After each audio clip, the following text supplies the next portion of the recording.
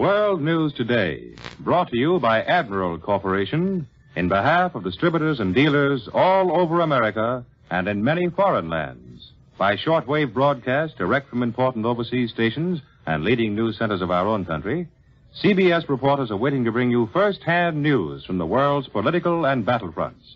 Now, here's Douglas Edwards. The Allies are giving the Germans a steady drubbing as the enemy retreats toward the Reich. General Patton's armored columns have made new advances between the Marne and Seine rivers. In southern France, Toulon is now completely ours, and the Allied bag of German prisoners has passed the 23,000 mark. Paris is swinging back to normalcy, despite some enemy sniping and a bombing attack by the Luftwaffe. General de Gaulle narrowly escaped death or injury yesterday when thousands of Parisians were thrown into panic by wild flurries of gunfire during a parade.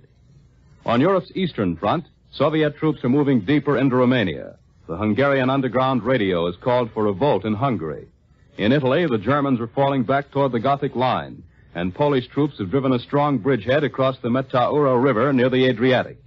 And in the Pacific, Allied naval air forces have carried out a heavy attack on Sumatra. Admiral Mountbatten's headquarters announces that Allied carrier-borne planes carried out a heavy attack on Jap installations on the western coast of Sumatra last Thursday.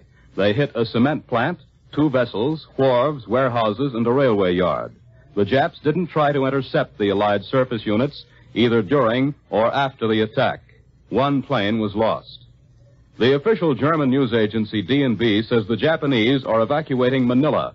A broadcast recorded in London by the Associated Press said the town of Manila is being evacuated, and a number of restrictions on passenger traffic have been issued by President Jose Laurel, head of the Japanese puppet government in the Philippines. And now, Admiral takes you direct to Paris.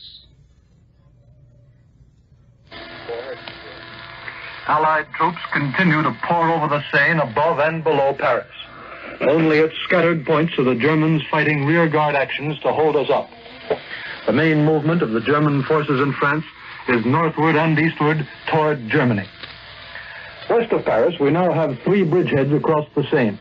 There's the American one at Montgassicourt, which is being expanded in the face of not much more than sporadic artillery fire. There's the British one at Vernon, already 3 miles deep, and the Canadian bridgehead at Pont de l'Arche, 10 miles south of Rouen. These bridgeheads are the possible starting points for still another German pocket. At least Berlin seems to think that the Allies' next move is to drive to the sea and cut off everything north of Rouen and Le Havre. Even if this doesn't happen right away, the Germans fleeing over the Seine and out of that area will find we're running right alongside of them, nudging them with high explosives. Already, bombers and fighter bombers are ranging over the whole area by day, bombing columns and the fuel dumps they need to move. And fast mosquitoes are scourging them by night. Back on the left bank of the Seine, the Germans are still trying to fight their way across the river. They've only got a small pocket left, only a few square miles, completely surrounded by the Canadians who are hacking away at their rear guards. Most of the Germans are trying to get away up the narrow Seine loop to Rouen. Here, the river flowing around them makes them a perfect target. And in today's beautiful weather, our medium and fighter bombers have been sending their bombs down into closely packed German transport. The Germans are getting men back over the Seine, but they'll have to be completely reformed and re-equipped if they're to stand again and fight. There's no indication that they can do this much before the German border. On toward Paris, the left bank of the Seine is almost completely cleared of the enemy. And above the capital to the south, American troops are spilling over 4 more bridgeheads. Strong forces are pushing deep into the area between the Seine and the Marne. The ones shoving east from Melun have gone 23 miles to Passy without meeting opposition. Farther east at Nogent, we're mopping up. And it's only where we've pushed on from Troyes that we're meeting considerable opposition now. It's there that we've come closest to Germany so far. The Saar is only 145 miles away. There's still plenty of excitement inside Paris. Yesterday afternoon, shots rang out in the Cathedral of Notre Dame as General de Gaulle attended a Thanksgiving Mass. And there continues to be sporadic shooting in various parts of the city. The Germans seem to have fairly strong groups of snipers in the northern and northeastern suburbs. Today, General Eisenhower arrived in Paris, and his first words were to praise the spirit of French resistance. Inside the city, the authorities are trying to hasten things back to normal. 3,000 tons of American food are promised daily for the next 6 weeks. Cans of meat, flour, fats, condensed milk, and chocolate will be coming in. But it's still only a fraction of the need. The meat ration is a half a pound a week. But normality isn't far off. Already, the first bicycle race has been arranged for the Vincennes Velodrome tomorrow. While France is striving to return to normal, Germany is moving more rapidly toward crisis. Goebbels is trying to keep his people at work in the face of the catastrophic news coming in from all fronts. But this afternoon, the military catastrophe was brought much closer to home. For the first time, RAF heavy bombers have bombed Germany by daylight in strength. Between 250 and 500 Halifaxes went into the Ruhr this afternoon, into the happy valley that blossoms with flak, to bomb another synthetic oil plant. The Luftwaffe couldn't keep them away. This combined bombing by day has been the prelude to great events ever since June 6th. It may well be that the RAF and the American Air Forces will now combine their tremendous strength to play the overture to Germany's last act. We return you now to Admiral in New York. That was Richard C. Hottelet in London. We had hoped to bring you a broadcast direct from Paris, and we regret that we were unable to do so. And now for a summary of the situation in Italy and southern France, Admiral takes you to CBS Rome. George Moorad reporting. The battle for southern France, in a geographical sense, is almost over. In 12 zero-win days, French and Allied troops have seized, to our intent, all the territory east of the Rhone flush to the Italian border. Inland, our troops are consistently 100 miles deep, and probably a lot more if our communiques kept up with the Army. The German 19th Army has been smashed and scattered. 23,000 of them are prisoners. The main Allied elements are now pouring down the Rhone Valley, and the next big story to expect is the junction with Eisenhower's men. But it must be admitted that the Nazi rear guards accomplished their mission, the smashing of Toulon and Marseille, keeping us out of those superb harbors when their whole southern front was in stunned, precipitous flight. They've held these port areas for nearly a week now, fighting like cornered rats, and meanwhile blasting every facility which we so badly need. Today, the Nazis are about finished. In Toulon, a few are holding out on Saint-Mandrier, and in Marseille, several thousand are encircled on some high ground north of the canal. They're dying the hard way, but they did their job. The military achievement is plain. We've slammed home another broad segment in the steel circle that's forming and contracting around the right. But that contraction goes beyond the progress of armored columns. Kesselring, fighting skillfully in northern Italy, is beginning to look over his shoulder. He sees us at Briançon, only 55 miles from Turin, and to his left he sees the escape routes into Austria closing. Possibly for this reason he's made a small but general retreat. Troops of the 8th Army have crossed the Mataro River, opening a bridgehead within 9 miles of the Adriatic port of Pesaro. While the Allied victory has been dramatic enough, all this has really been overshadowed by the fierce spiritual resurgence of France. As village after village falls, and the Nazis spring out of every town and piece of forest, a wild thrill of hope must have raced across all Europe. Certainly it did in Italy. Italy, where 4 years ago people were chanting Corsica, Tunis, Djibouti. All that's disappeared now in a grand burst of admiration for their Latin neighbor, for a France that is going back to the French. Winston Burdett says that with all the hatred and desire for revenge, the French are determined this won't ball up their plans for a strong and independent France. Along with the fighting Maquis in each town, we invariably find the Vichy'ites are out and the local committee of liberation is ruling with a stern hand. General de Gaulle has evidently had delegates and organizers touring the country for many weeks, long before the invasion. There is no AMG, and they do accept our civil affairs officers in a purely advisory sense. But they say we represent France until the French people go to the polls again. Unlike Italy, where indiscriminate settling of old scores brought such hardship on genuine patriots, the French are taking no chance on Allied interference. First, the Vichy local governments are automatically dissolved. Next, those guilty of espionage are handed over to the Allies. But the great bulk remaining, collaborators and traitors are handed over to hard French justice. As for those Frenchmen who were lukewarm and timid when the heat was on, they'll be told now to moderate this last-hour enthusiasm and not to interfere with the liberation government or foment criticism behind a mask of false patriotism. France apparently knows where she's going, and that's something new and very important on the deeply troubled European scene. This is George Moorad in Rome. We send you now to Admiral Radio in New York. More news in just a moment, but first, here's Warren Sweeney with a message from Admiral Corporation.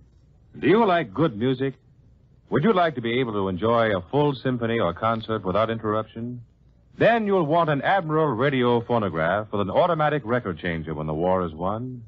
For by the Admiral automatic record changer, you can load it with up to 12 records and sit back and enjoy your favorite music without bother. Admiral Corporation is the world's largest manufacturer of radio phonographs with automatic record changers, which is proof in itself of their excellence. And only Admiral has Slide Away. With Slide Away, there is no lid to lift. You simply open the cabinet doors, and out comes the complete phonograph turntable and automatic record changer, easy to reach, convenient to load and unload. Slide Away, an exclusive Admiral feature, is one of the important reasons why Admiral has gained its leadership in this highly competitive field.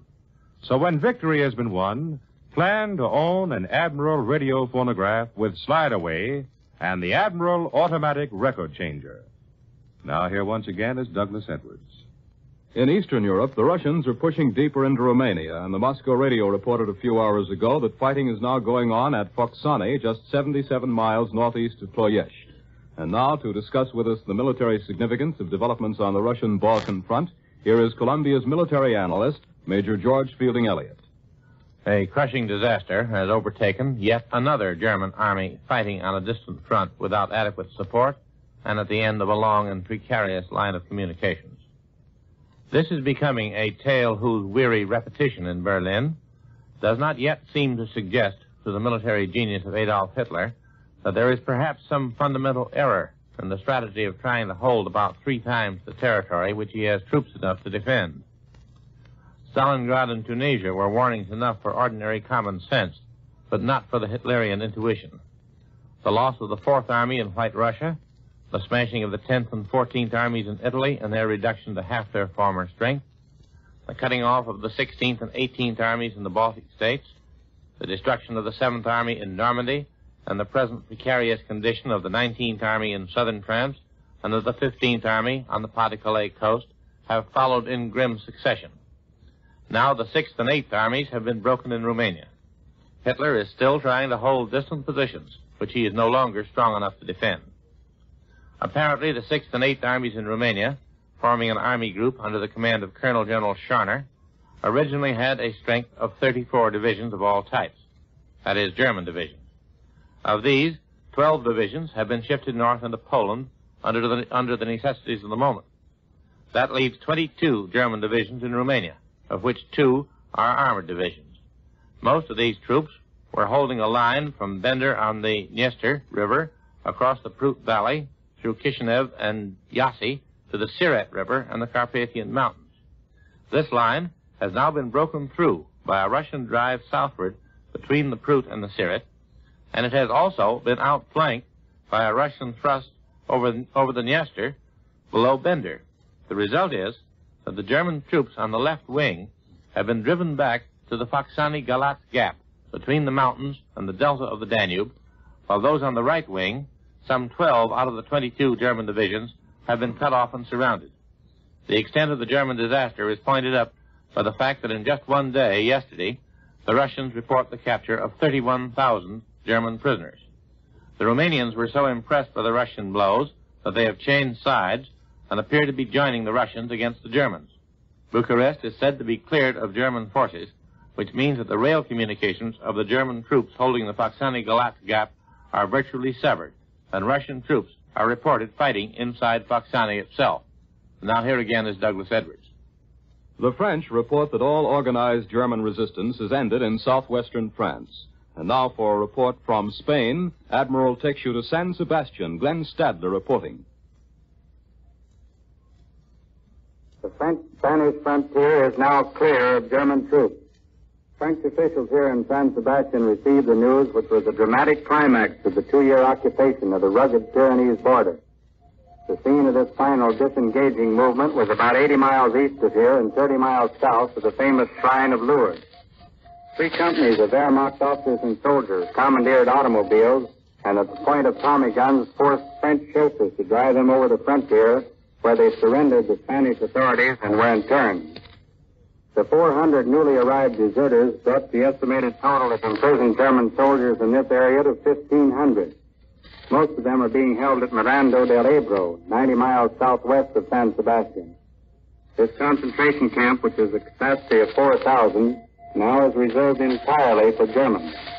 In the past 4 years, tens of thousands of refugees fleeing from the Nazis have passed through Miranda.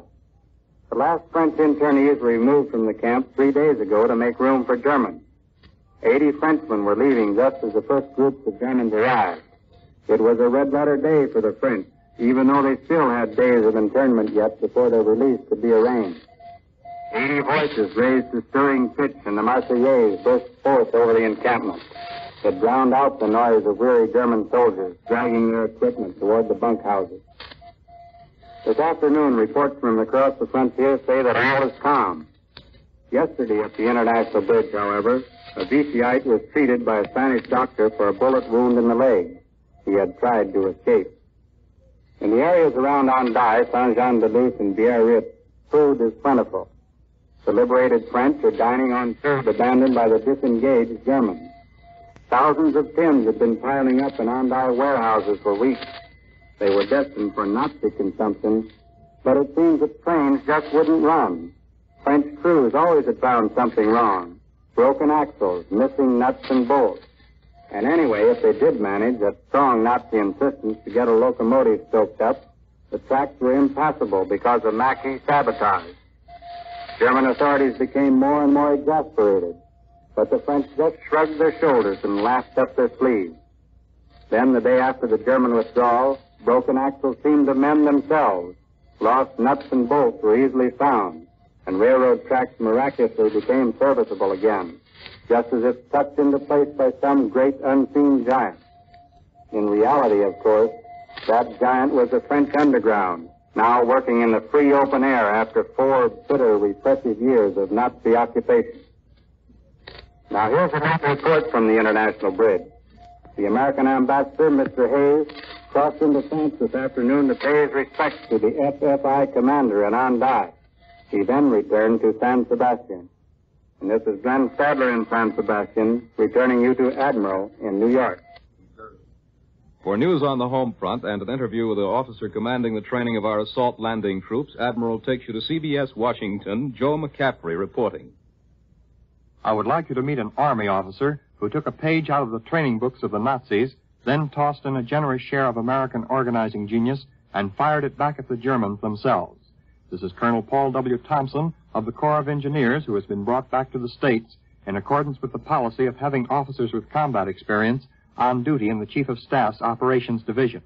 Colonel Thompson was commanding officer of the U.S. Assault Training Center in England, where the assault forces which took part in the Normandy landings on D-Day were trained. Colonel, suppose you tell us where you picked up some of your best background on assault work. I served in Germany with our military attaché during the time the Nazis were building up their army. There I observed the German methods of assault against permanent land fortifications. Later, our own engineers at Fort Belvoir took these German methods, improved on them, and adapted them to American equipment and armament. In England, we took the final step by adapting our assault technique to the special problems of an amphibious assault against the coastal fortifications of western France. Tell us something about the training of our assault forces in England, Colonel. Well, the initial step was to establish the U.S. Assault Training Center. That was in February of 1943, 16 months before D-Day. The Assault Training Center was located on the western coast of England, where the beaches and tides are very similar to those of Normandy. Establishing the center was quite a job, because we had to reproduce the fortifications and obstacles which we knew existed or would exist across the channel. Then we took standard American combat teams, infantry, artillery, engineers, and all, and we trained them in the details of the landing assault action ahead. For example, we had to alter the normal infantry platoon formation because the standard naval assault landing craft, the LCVP, holds only 30 soldiers. The basis of our training was this 30-man assault section. How long did it take to train, say, a regiment, Colonel? About 3 weeks. I should add that the units which came to us already had been through either actual combat or the amphibious training centers in this country. The units were good when we got them. Were the units completely trained and ready for D-Day when they left your assault training center? No. After leaving us, the units went into further months of intensive training, including large-scale rehearsals under their own tactical commanders. At the assault training center, we showed them how, and then they went ahead and practiced. What would you say were the reasons for the success of the Normandy landings, Colonel? I think it was a combination of sound technique, fine weapons and equipment, and superlative soldiers. Everything depends on the soldier. On the soldier and his immediate leaders, the non-coms and the junior officers. That is true in every military action, and it's especially true in landing assaults against heavily fortified coasts. Colonel, I understand that you took part in the landing as commander of an engineering brigade. I know that your brigade landed at a spot where the going was toughest and that you were wounded while leading your troops against enemy fortifications. We are glad to see you are fully recovered and now wear the Distinguished Service Cross as well as the Purple Heart. I return you to Admiral in New York. Big Marianas-based 7th Air Force liberators hit Iwo Jima in the Volcano Islands for the second time in less than 24 hours toward the weekend, while other Army and Navy warplanes pounded Yap, Nauru, and other Japanese positions in the Carolines and the Marshalls. The B-24s dropped 47 tons of bombs on Iwo Jima in a daylight bombing following a night attack. While the night raid was made without interception and against meager anti-aircraft fire, the daylight raid stirred up moderate to intense flak and approximately 10 interceptors. 3 Jap fighters were destroyed, 1 was damaged. 2 liberators were hit. Army and Navy planes gave Nauru a good working over in their 3rd and 4th attacks in 3 days, and Admiral Nimitz says Ventura search planes returned to the Phosphate Island for the second time on Wednesday, and on Thursday, Ventura's and 7th Air Force Mitchell's again heavily bombed runways, gun positions, and the town. And now, once again, here is Warren Sweeney with a word from Admiral. Probably no feature of the Admiral 2-temperature refrigerator is more important to your family's health than Sterilamp. Just a minute, Mr. Sweeney. I've heard you mention Sterilamp on this program several times. Just exactly what is Sterilamp? Sterilamp is an amazing scientific protection for foods that gives off a special kind of ultraviolet rays. These rays are harmless to food, but as they are reflected throughout the regular storage compartment of the Admiral refrigerator, they actually kill bacteria and mold on exposed food surfaces. As you can readily see, Sterilamp reduces food waste. But in addition to guarding your food and the health of your family, Sterilamp eliminates icebox odors. Thank you. Now I know about Sterilamp. Are these other features as interesting as Sterilamp? Well, lady, you never have to defrost the regular storage compartment, and there's more food storage room because the space-stealing coils are gone. You never have to use covered dishes to prevent food from drying out. And the built-in home freezer holds 2 bushels of frozen foods. In short, there will be just as many advantages in the Admiral refrigerator as there have been in Admiral Radio, which have made it America's smart set. Your money invested in war bonds now helps to ensure a healthy, prosperous America, the kind we all want for our families. Money invested today in war bonds and kept there helps safeguard your own post-war financial security. So invest in the safest thing in the world. Buy more war bonds than before. World News Today is brought to you each Sunday at this hour by Admiral Corporation, makers of Admiral Radio, America's smart set, and post-war makers of Admiral refrigerators, Admiral home freezers, Admiral electric ranges. Be sure to listen again next Sunday when Admiral brings you World News Today by shortwave, direct from leading news centers of the world. And here's a thought for everyone. 6 million Americans are fighting overseas. Here at home, let's all remember that until final victory everywhere, winning the war still comes first with every last one of us. This is CBS, the Columbia Broadcasting System. WBBM Shikoku for the